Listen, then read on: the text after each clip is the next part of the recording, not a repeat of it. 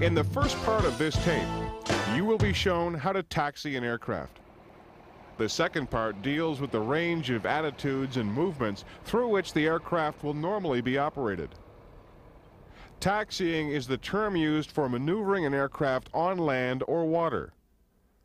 You taxi the aircraft to get it into position for takeoff and to return it to the apron after landing. It is important you commit the layout of your home airport to memory so that you can find the runways and taxiways as efficiently as possible. In strange airports, ask the control tower or ground control for assistance if you have any doubt about correct taxiing procedure. At all controlled and some uncontrolled airports, taxiways are identified by names from the phonetic alphabet.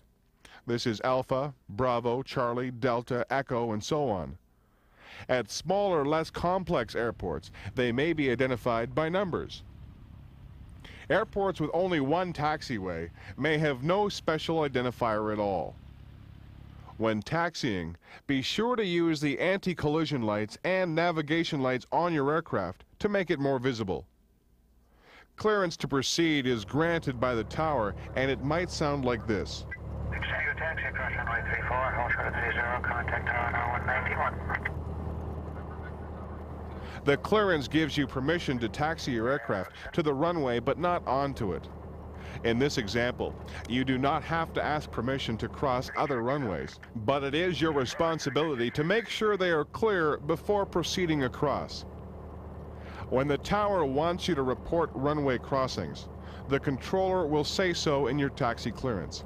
Now, let's get your aircraft moving. To start taxiing, it takes more engine power than it does to keep the aircraft moving. Reduce the power once the aircraft starts to move. Also, test the brakes to determine what condition they are in. Most single-engine aircraft have steerable nose wheels or tail wheels that are interconnected to the rudder system. Generally, you should be able to move the aircraft on the ground using these wheels alone, without using the brakes to assist turning. To turn the aircraft right, press the right rudder pedal forward. Using the left rudder turns the plane left. To go straight ahead, neutralize the rudder pedals. In aircraft with differential braking systems, that is a separate brake for each wheel, a turn may be assisted by applying the brake on the same side as the rudder pedal being used. However, use the brake sparingly and lightly. Do not try to turn an aircraft by having it pivot around a stationary main wheel. This puts a twisting strain on the wheel and strut assembly. The amount of rudder needed to turn the aircraft will depend upon the radius of the turn, condition of the taxiway surface, speed of the aircraft, and wind conditions on the ground. It also depends on whether the aircraft has a nose wheel or tail wheel landing gear assembly. Wind has the most influence on how much rudder is required. One thing to watch out for if you are taxiing an aircraft with a tail wheel landing gear arrangement is weathercock. Weathercock is the tendency of the aircraft to want to head into the wind. Aircraft with nose wheel arrangements are far less susceptible to weathercock. As you move the aircraft along the taxiway, control the speed with the power setting. Do not use the brake to control the speed, as it puts unnecessary wear on them. Taxi slowly. A slower moving aircraft is easier to stop. Keep in mind, it takes a few seconds from the time you change the speed and direction of your aircraft until the change actually occurs.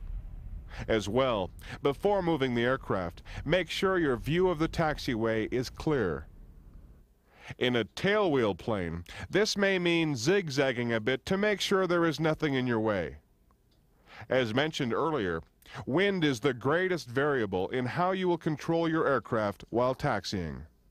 If you are moving directly into a crosswind, turning the control column into the direction of the wind will deflect the ailerons to help you maintain directional control. Applying the rudder will help keep the aircraft from turning into the wind and maintain a straight path down the taxiway. If you want to turn while taxiing into the wind, use the control column to assist you. If you want to turn to the right, turn the control column to the left. For a left turn, you would turn the control column right. Special care is needed when taxiing into quartering winds. Say, for example, you are taxiing due south. Any wind from the northeast or northwest would be a quartering tailwind. When taxiing in strong quartering tailwinds, make sure the elevator is down and the aileron on the side from which the wind is coming is also down. As well, avoid sudden bursts of power and sharp braking. In the case of a strong quartering headwind, the aileron on the side the wind is coming from should be up and the elevator should be neutral. Some makers of nose wheel planes recommend a different use of ailerons in quartering winds. Always follow the manufacturer's recommendations. When you turn from downwinds into the wind, make sure you slow down. This is because speed will aggravate the tendency of the aircraft to turn into the wind. The additional centrifugal force, along with the top heaviness of the aircraft, could cause it to tip over or rest on one wing. The amount of power you will need to taxi depends on the condition of the taxiway. A soft or very rough surface will require more power. Unless indicated otherwise, it is best to taxi with the control column held firmly back. You will find the response to your attempts to steer the aircraft varies according to the wind. In still air, the aircraft maneuvers almost as easily as an automobile. However, in windy conditions, it may take a bit of time between your actions and their effect on the aircraft. Also, if you are taxiing a tailwheel aircraft, you may find the need to anticipate actions before they are required. For example, when turning into the wind, you would have to anticipate the need to apply opposite rudder pressure to slow the turn so that it does not become too sharp. Safety should govern your taxiing speed. Make sure you are traveling at a speed that gives you complete control of the aircraft, as well as the ability to stop and turn where necessary. A good rule of thumb to remember is the stronger the wind, the slower your taxiing speed.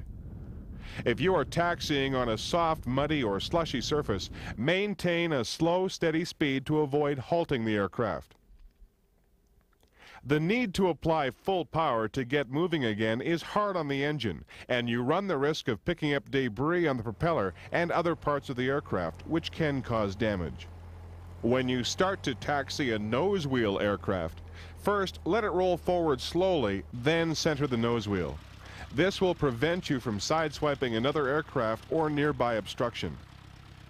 Even very minor collisions on the ground can cause expensive damage to an aircraft. Have outside help if you are taxiing on ice, in high winds, or in a crowded area. Keep your eyes on the signalman at all times and obey his signals. Make sure you are familiar with the standard system of marshalling signals. While taxiing in a clear area, there are 3 instruments you should check: the turn and bank indicator, the attitude indicator, and the heading indicator. The attitude indicator should remain steady at all times when you are taxiing. While taxiing straight, the turn and bank needle and ball should both be straight. The heading indicator should hold steady. In a left turn, the turn and bank needle should move to the left and the turn and bank ball should be to the right. The heading indicator will show a decreasing number of degrees. When turning right, the opposite should occur. The turn and bank needle will be right, the ball left, and the heading indicator will show an increasing number of degrees. One last point on taxiing. Never block a taxiway unnecessarily. If for some reason the engine warm-up or run-up will hold up traffic behind you, move out of the way to carry out these procedures.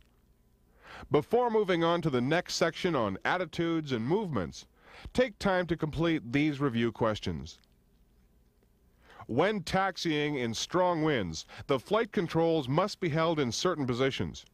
Describe the positions for a wind coming from the right rear and then for a wind coming from the front left. When taxiing in strong winds, the flight controls must be held in certain positions. Describe the positions for a wind coming from the right rear and then for a wind coming from the front left. If the wind is coming from the right rear of the aircraft, both the right aileron and the elevator should be down. If the wind is coming from the front left, the left aileron should be up and the elevator neutral. Referring to the previous question, why is it necessary to have the controls in these positions? Referring to the previous question, why is it necessary to have the controls in these positions? Putting the controls in position allows you to maintain directional control in a quartering wind. In this section of the video, you will be shown the range of attitudes of the aircraft and the movements necessary to produce and control them. You will also be shown how to control yaw. All aircraft attitudes are considered as being relative to the horizon. The basic attitude of an aircraft is termed the cruise attitude. It is defined as the attitude necessary for level flight at a constant altitude and airspeed, using a power setting recommended for cruise range. At cruise altitude, the wings are parallel to the horizon. Cruise attitude is the datum or reference point to which all other attitudes of flight are related. The attitudes of flight are grouped in two categories: pitch attitudes and bank attitudes. Pitch is the movement of the aircraft around its lateral axis. A pitch attitude is any attitude of the nose above or below the reference datum. If the nose is above the datum, the aircraft has a nose-up attitude. If the nose is below the datum, it has a nose-down attitude.